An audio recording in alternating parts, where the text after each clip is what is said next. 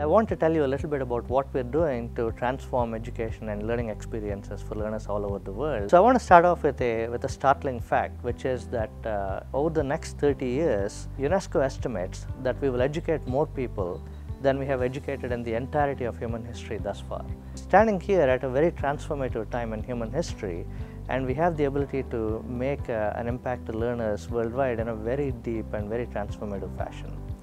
So the initiative that we're running is actually at the intersection of the cognitive neuroscience of learning and AI and cognitive computing itself. So at the intersection of these two rapidly emerging fields, we have an opportunity to create deeply transformative learning experiences. But first I want to tell you a little bit about some of the problems and inefficiencies that exist in education today. On a daily basis, on average, we have 8,300 children who drop out of high school in the United States, which is a truly frightening number. Similarly, in Europe, in countries like Spain and Portugal, the unemployment rate is hovering around 20%, and it's actually higher, closer to 50% for people with newly minted college degrees. At the same time, about 27% of employers in Europe are looking for entry-level employees, and they have unfilled jobs. And so there is this massive mismatch between skills and the demand that exists for these skills. So to understand why learning isn't working, we have to understand actually how the brain learns in the first place, and how the brain in fact goes through a formative phase in the first 15-20 years of life. So it all starts with birth. At birth, all of us, whether we are deeply technical or whether we are a business person or whether we are a college dropout, we all have extremely sparse neuronal networks, and the brain is in fact not very highly connected at birth. It's just born to be wired.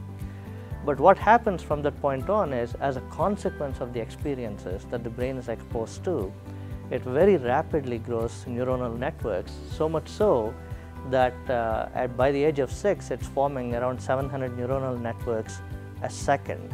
And in fact, by 6, it's also the most densest it will ever be in our entire life.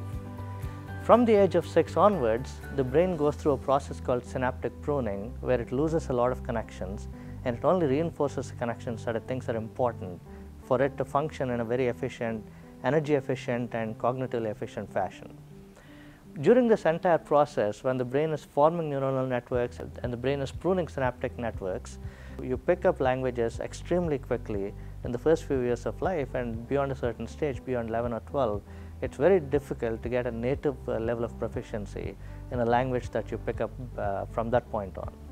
Similarly, higher order cognitive functions like reasoning and logic are typically formed between the age of 6 and 14, and if you pass that period, it's very difficult to form these functions in a very efficient fashion. So the consequence of all this research in neuroscience is that if you have very poor early childhood experiences and the brain is not properly exposed to these experiences, a lot of the issues with respect to poor network growth and poor synaptic pruning happen, and this leads to all the dropouts and all the poor life experiences that people have today.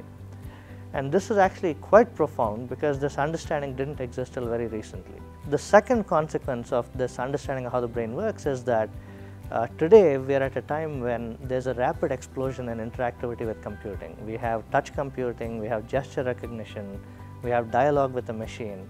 All these interactivities and modalities are possible. But the impact of these in learning is actually something that hasn't really been studied. And how does the brain react to all these new cognitive loads is actually a deep mystery. At the intersection of all these cognitive loads and how the brain might react to them, we can actually create experiences that are truly transformative. And that's at the heart of our initiative. So to summarize and to net all of this out, what we'd like to do, and the initiative that we've set out to do, will basically be to understand how learning itself is changed as a consequence of all the interactivity that's present in computing today, and to then structure learning experiences with Watson to deeply transform learning by leveraging things like dialogue and virtual reality and augmented reality, etc., and to create these learning experiences. And we will do this in partnership with marquee providers in the industry like Sesame Workshop and Apple, and create deeply transformative personalized learning experiences at scale for learners everywhere. Thank you.